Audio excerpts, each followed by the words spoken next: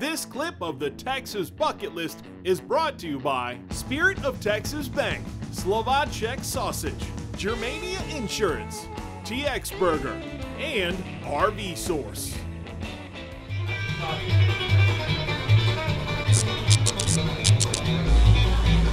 Well, it's time for the TX Burger Burger of the Week, and this week we are in Fort Worth at Fred's for a burger I'm told is very fiery. So check it out.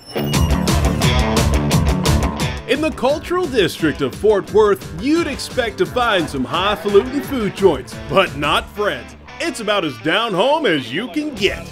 I was here before everybody got here, and I'll be here when they're all gone. Terry Chandler is known in these parts as the Outlaw Chef. How's everything? Great. Glad you're enjoying it. And his parents started Fred's when they purchased the old Ken's Cafe in 1978. And in case you're wondering who Fred was, well, he was the family dog. I joined the Marine Corps to get away from this place because I never wanted to ever work in a restaurant ever, because I had to grow up here washing dishes and whatnot, and here I am. Terry embraces his lunch spot legacy because since taking over after his years in the service, the place has more of a, should we say, flamboyant feel? I put a lot of thought and effort into making this place all things Texas. Well, we're here to try a burger that's said to have a little bite. Woo! Needed that. I came up with the Diablo burger, I guess it was about in 1996, and I just wanted something, a signature burger that was spicy, that was reflective of the wild spirit of the town, and so we came up with the Diablo burger. In a kitchen that feels like an inferno, we met an angel, Angel Mota that is. He's been here 15 years, and this getup isn't something he just wore for TV. This is how you dress every day? Yeah, this is where I dress every day. Yes, sir. Because you didn't know we were coming. No, I didn't know. I've kind of passed the reins off onto him. He does a great job. The customers love him. He's an icon at this place. First up, a half-pound patty of 80/20 ground beef thrown on a grill full of greasy goodness. Little greasy, yeah, that's a flavor. While it cooks, Angel prepares the bun, and after a few fancy flips, on goes the mustard, pickles, lettuce, and tomatoes. Then he turns up the heat.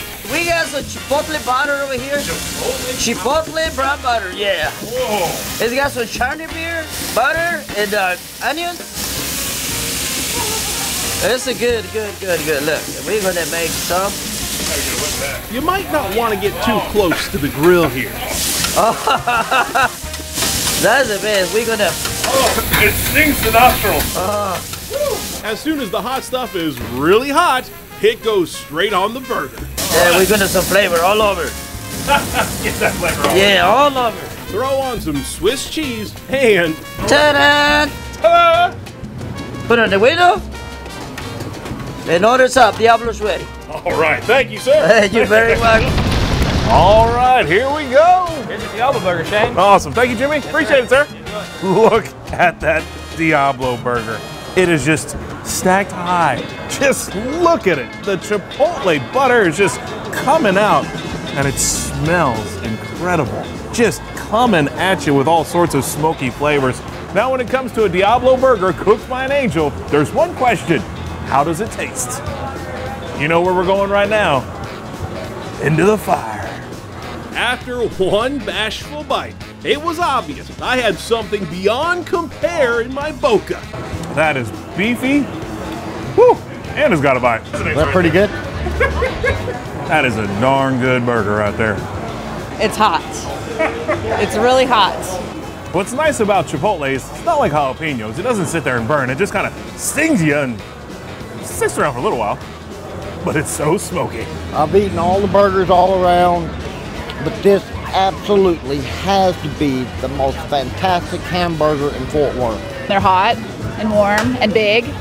But when it comes to the Diablo burger, there's quite a bit of Diablo in there. That Chipotle butter really gives you a good little bite. My lips are still kind of burning. Then you got that thick patty of Texas beef that Angel cooks to give it a nice little crunch, but a nice finish right in the middle.